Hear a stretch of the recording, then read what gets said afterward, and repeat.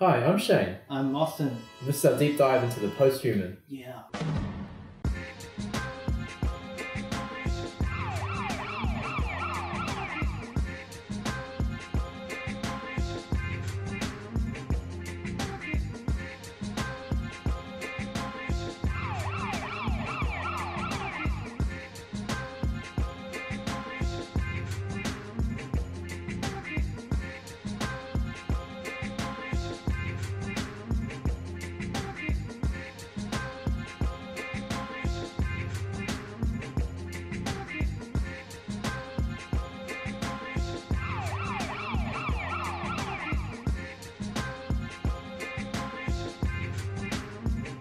Join us as we acquire the knowledge we need for us to be able to create our own vision of a posthuman world.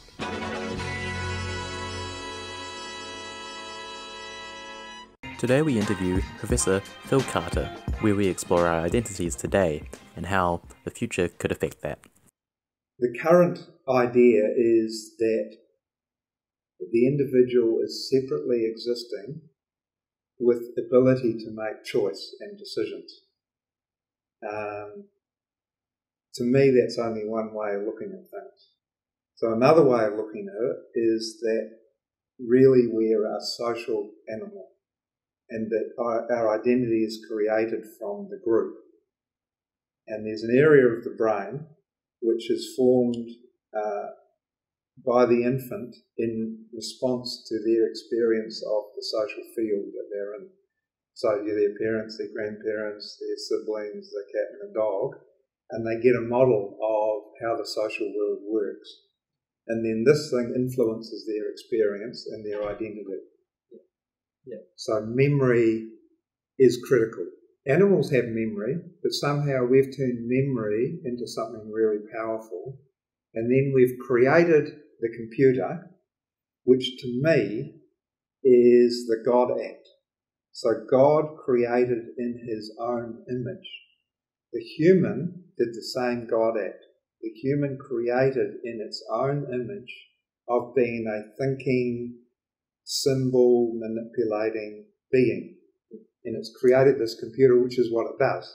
It has memory, it has symbols, it analyzes those symbols, and it creates future projection, it creates certain things, right? So the idea is that you create in your own image, therefore maybe you're not human anymore, maybe we're God, because we've done that God act. Then here's the thing, you become what you create. So how much has the human already become the thing that it's created in terms of IT, technology, robots, stuff like that? Yeah. Quite a bit. Quite a bit, I reckon. It's increasing exponentially by year, basically. Yeah. So already we've been kind of colonised by robotic thinking, certain types of thinking. Before we've even cyborgs, before we've got even implants or, that's kind of interesting to me. Certainly the human body is robotic. Yeah. We're a physical being, aren't we? Yeah. We're pretty wet. Yeah. But we're still mechanical. We're still mechanical. Yeah. But then when you try and locate memory or locate identity, you can't really find it. There's no real place where it is. Yeah. You have a sense of you, but where is it? I mean, there are other theories around that the brain is more like a transmitter-receiver and that the memory is actually outside. So it's both inside, like ripples in a pond sort of intermingle, so you still have the imprint of everything and everything else. Yeah. So that the holographic idea is taking off quite a bit. I think it's replacing string theory as the favourite theory of the physicists in terms of explaining the phenomenon of the universe. Yeah.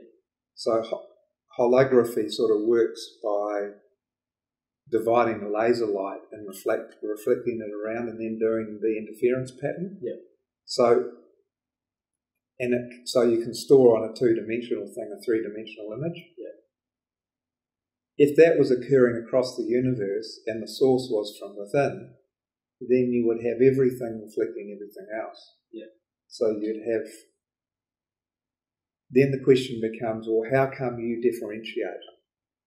So that's the identity bit again. How come you, Shane, I see you as separate, you probably experience yourself as separate. Yeah. You know, how the hell does that happen? We're all kind of, If we're all actually all part of each other. yeah, and that's how identity comes into it. Yeah. And then those moments where you're like really tired, or you've taken some really strong drugs, or you're full of love or something, and you don't feel much separation from where you are, yeah, who you're with, or yeah. And often that's, for me, it's been relating to beauty. So when I go to a place that's astonishingly beautiful, and you're caught up in awe and wonder, and I lose all idea of me as being separate. Yeah. Yeah, that one. And I like that. Yeah. And I long for that. And that probably will be my vision of a post-human world, would be the becoming bigger, probably, integrating more into my being. So understanding our identities will help us better understand how a possible future could turn out and how ourselves will be able to interact with that future in a post-human world.